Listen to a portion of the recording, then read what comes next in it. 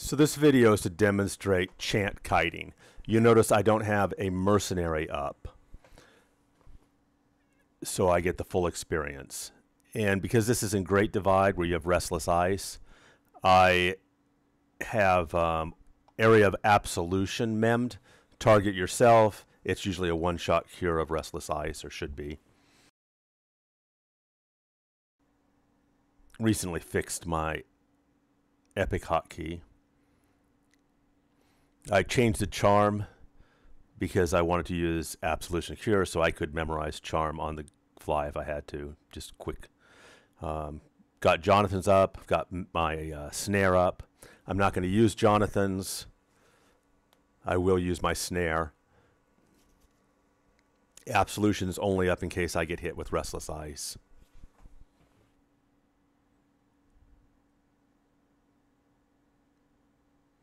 I have a hotkey set up so I can, if I hit the asterisk key on my number pad, it targets me and then goes back to my target.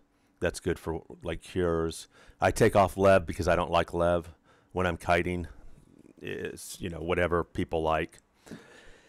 As I said, I'm still getting, I'm no expert in the Bard. I'm just kind of fine-tuning it, and I recently feel like I was leaving something on the table by not using harmony of tone to pull with when I'm using my dots, because that's the resist debuff and it's got a 200 range.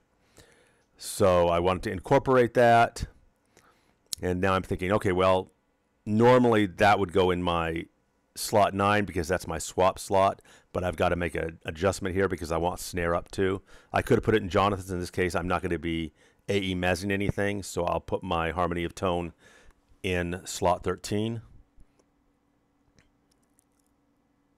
And then I will use that to pull with. So I'm trying to figure out which mob to go for as they're all moving around here. I tag this one, start to it, realize this one's coming close, so I back up, get out of range. The other way to stop that song is to hit duck. But here I pull harmony of tone. That's an 18-second resist debuff. And initially I'm thinking, am I going to refresh that? And I try it, quickly realize, hell no, I'm not going to be refreshing harmony of tone. I'll just use Boastful Bellow, which is also a resist debuff. You have to decide what view you want to kite in. When I'm in bigger outdoor zones, I like to have the above head view where I can see as I go in circles.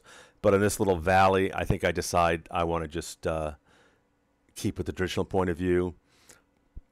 If I hit F9 4 times, that puts me in the above head view. If I hit F9 twice, it puts me back into my preferred moving about view.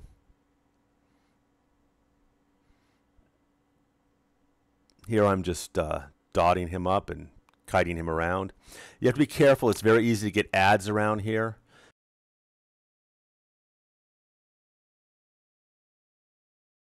On either side of it, like for instance here is a couple ads. Now the mob is snared moving slow, so I'm gonna let these guys split off a bit. I fade them off, go back, pick up the Kite E mob again, and just resume kiting.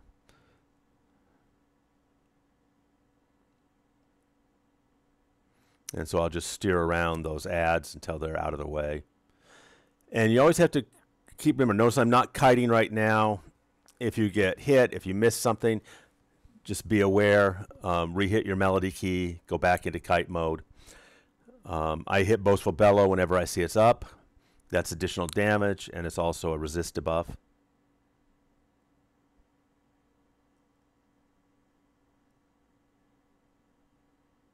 This is not like Necro style experience. This is just, you're waiting for a group, you're looking for a group, you can have your mercenary pulled, and you can kill mobs. You know, I mean, these are experience-giving mobs. And another thing you can do is, if you have 2 of these guys chasing you, that's no problem. You just kite both of them. Usually that'll happen if I you know, aggro an extra mob, but this guy's fairly low. I might go ahead and just let them keep keep up. You just have to be careful when you're snaring, you will split them out. So if you're going to be chanting multiple mobs, you probably want to stop the snare.